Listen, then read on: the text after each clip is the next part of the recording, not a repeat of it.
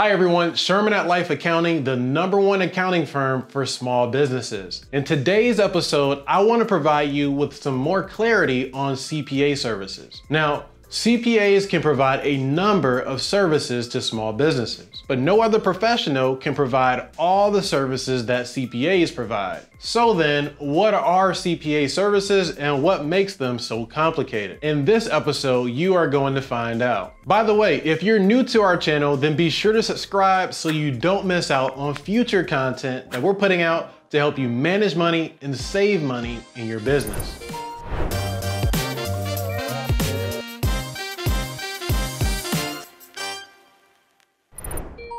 All right, so what are CPA services? CPA services are accounting services that are provided by a certified public accountant, also known as a CPA. CPAs are individuals that pass the hardest professional exam in the world while meeting rigorous educational and experience requirements. Most CPAs have master's degrees in business or accounting with at least a few years of experience under a CPA. Now, let's take a look at some specific CPA services. I'm going to break down CPA services into two categories: services that only CPAs can provide and services that CPAs are best to provide.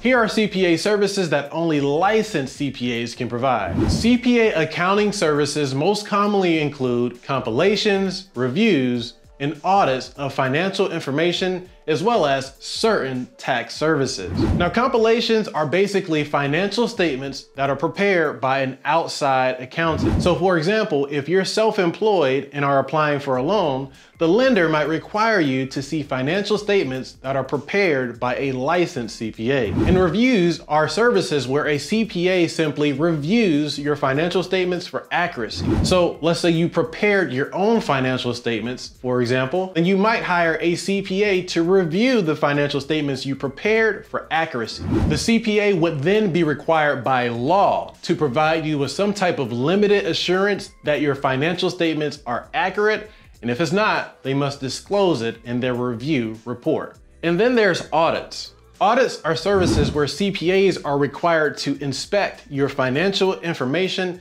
in accordance to accounting and auditing standards set by the government. It is the highest level of assurance that a CPA can provide. The CPA must apply certain procedures to test for the accuracy, completeness, and existence of certain financial information to ensure that there is no fraud or material mistakes. Audits are commonly performed for nonprofit organizations, publicly traded companies, as well as small businesses who may be applying for business funding or grants to run their business. And lastly, there are very specific tax services that CPAs can provide that other financial professionals cannot, unless you're a tax attorney. For example, a lot of people do not know this, but CPAs can represent you in court in a tax matter with the IRS. That's just how powerful the CPA designation is. The only other person that can do that is an attorney. Okay, so those are the services that only CPAs can do for the most part. So basically the gist here is that if you want to make sure that your financial information is correct,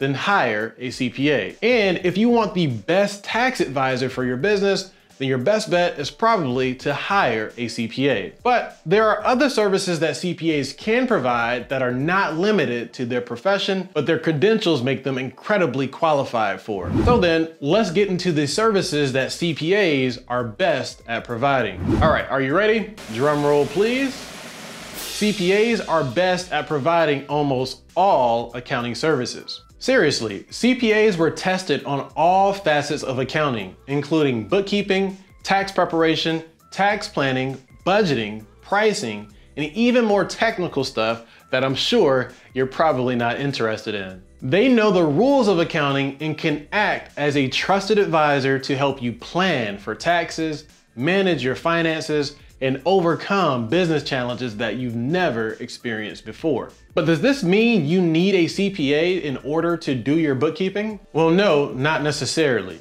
CPAs can be quite expensive, and you may not need to pay a CPA $150 an hour to do tedious work. For example, at Life Accounting, you may speak to one of our CPAs, but to offer you the best price, we hire bookkeepers to perform much of the bookkeeping work for our clients, giving you the best of both worlds at the lowest price possible. But you may be wondering, what's the difference between a bookkeeper, accountant, and CPA? So let's go ahead and get into that. Let's start with a bookkeeper. A bookkeeper is someone who keeps track of your business income and expenses throughout the year in order to generate financial reports. They basically record all financial transactions that occurred in the past, hence the name bookkeeping. Then there's your tax preparer. A tax preparer is someone who is qualified to file your tax returns. This person accepts no responsibility for the accuracy of your tax return, as they are simply taking the financial information you provide them and filing it with the IRS. So for your business, your tax preparer would take the books that your bookkeeper prepared and then file your taxes. And if that financial information is wrong, it can be costly. This is why it is very important to make sure you hire the right person to do both your bookkeeping and your taxes. Now let's talk about your accountant. An accountant is a broad term, but they could do things like your bookkeeping, taxes, as well as more advanced accounting items. Accountants typically have a degree in accounting, which means they can do more big picture stuff for your business. For example, accountants might handle very complex transactions that your bookkeeper may not know how to do. And then finally, the certified public accountant, which is your CPA, the highest level in the accounting profession. CPAs are required by law to keep up with accounting changes, tax laws, and other continuing education requirements to maintain their license. Therefore, they can provide you with the highest level of assurance and guidance for your business. With all that said, let's go ahead and talk about the big question. Do you need a CPA? Here are some questions you should ask yourself to determine this. Number one, have you read the tax code? Do you keep up with the changes in the tax code? And are you 100% certain that your business entity is the best entity to save on your taxes? And number two, do you have a budget? And is your budget working for you? Are you profitable? And then there's other things like, are your employees classified correctly, or are they classified as contractors? Do you understand your financial statements? And do you have enough time to take care of all of your accounting responsibilities? And if you can, the big question is it worth your time? In my experience, it's always good to have a CPA in your corner whenever you need one. As you run your business, you will encounter challenges, and a CPA can not only help you with those challenges, but they can give you financial advice that you can rely on.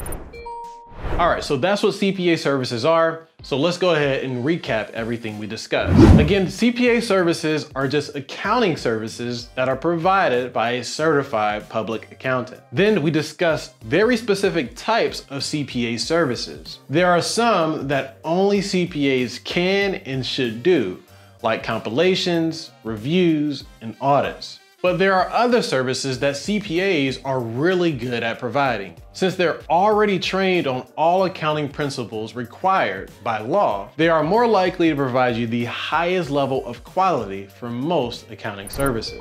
If this explanation of CPA services helps you in your journey at all, then go ahead and hit that like button for me below. And if you don't want to miss future episodes we're pumping out to help you grow your business, then be sure to subscribe to our channel. That's it for today. I'll see you in the next episode.